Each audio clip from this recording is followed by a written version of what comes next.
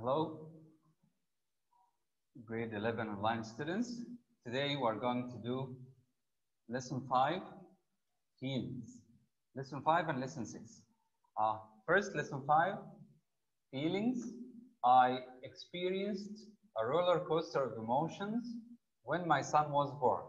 A roller coaster of emotions.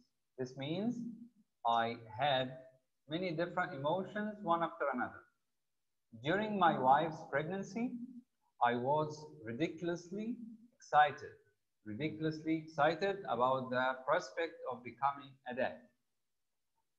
On the big day of the delivery of the child, I imagined that everything would go smoothly and would be blissfully happy. Blissfully happy. Remember such collocations. But there were complications during the delivery, and my wife had to have emergency surgery while I waited in the reception area. Worried sick. I was worried sick, means very worried. As time went by, I got increasingly anxious, because the doctors weren't telling me anything. After 2 hours, I was seething with anger. I was ready to explode with anger. I was boiling with anger, seething with anger. And I shouted at one of the nurses. Then the security guards came and escorted me out of the hospital. They sent me out of the hospital. My wife was visibly disappointed. It was obvious, vividly, or visibly means obvious, clear that she was disappointed that I wasn't by her side when she woke up from surgery. She didn't say anything. She's not really one to show her feelings. She's not one to express her feelings. She prefers to bottle up her emotions. Bottle up. Hide her emotions. Keep her emotions hidden inside her. But I knew I had to let her down. But I knew I had let her down, and I was terribly sorry that I had lost my temper. I had lost control and shown anger. Lost my temper. The months that followed were tough. My wife became deeply depressed, and I too was an emotional wreck. An emotional wreck is a person who is very, very, very sad, confused, and upset. As I tried to juggle the demands of work and family life. But now things are starting to turn around, to become better. I've been pleasantly surprised, another collocation, at all the help we've gotten from our friends and neighbors. I'm just immensely grateful that my wife and son are healthy, and sometimes I'm overwhelmed with emotions. I am overwhelmed with emotion as I reflect on, I remember how lucky we are when emotion is so strong that it's difficult to think or speak. This is called I was overwhelmed with emotion. Now there is a quiz after lesson 5. You can do the quiz and check the answers at the end of the book. Find the answers at the end of the book. You have the book on SNS. Now lesson 6, houses. Remember the pronunciation of the word house, plural houses, not houses. Houses and apartments. I recently spent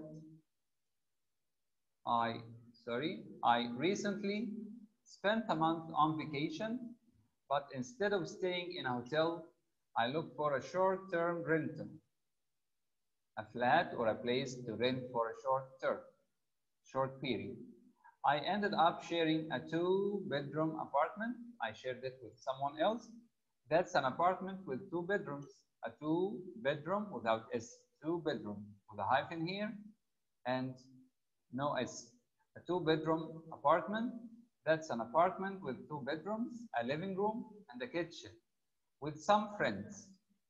It was actually cheaper than renting a studio apartment. A studio apartment is an apartment with only one big room, all by myself. So sharing a two-bedroom apartment was cheaper than renting a studio apartment by myself. The apartment was on the top floor of a 5-story building. Remember, we say 5-story, not 5-floor. The building was 5 floors, but it is a 5-story building. And it had a balcony overlooking the ocean, overlooking the Nile, overlooking the canal. And it had a nice view of the sea, a nice view of the city, a nice view of the park, a nice view of the mosque, a nice view of the church, and so on. The apartment had recently been remodeled. When you remodel it, you renew it or renovate it. You renovate, renovation, remodeling. The apartment had recently been remodeled or renovated, meaning it was fixed up and improved and was fully furnished. This means had all the appliances and furniture. Had all the furniture and all the appliances. We love the spacious, the roomy, the big, the wide living room. But unfortunately, the bedroom was rather cramped. The bedroom was cramped. Cramped is the opposite of spacious. I felt or started to feel homesick. I started to feel homesick. I suffered from homesickness. Homesick when you feel sad because you miss your life at home. I'd really like to have a place of my own. When you have a place of your own, you have your own flat or apartment, so that I'm not throwing away money on rent every month. I want to have my own villa, my own apartment, my own house, but there is a real shortage of affordable housing. Affordable housing is accommodation which is reasonably priced or inexpensive in my city. Even if I stay away from the upscale neighborhoods, upscale means elite. Upscale neighborhoods are areas where rich people live. Like in Port Said, for example, El Golf, Gomorrah Street, and so on. I still have to take out a mortgage. When you take out a mortgage, you have a loan from the bank. Borrow money from the bank in order to buy a house. This is called mortgage. I have to take out a mortgage. And it will take me more than 30 years to pay it off, to pay it back. To pay this loan or this money back to the bank, it will take me 30 years. But still I'm gonna start saving up for a down payment. A down payment is the money you pay in advance. An initial payment or on a big purchase like a house. I buy it for $200,000. I can pay $50,000 as a down payment. Someday when I do move into a new place in the future, when I move into a new place, I'll be sure to throw a housewarming party.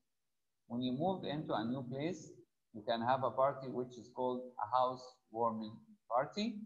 It's a party to celebrate living in a new house or apartment. And we have a quiz on lesson 6.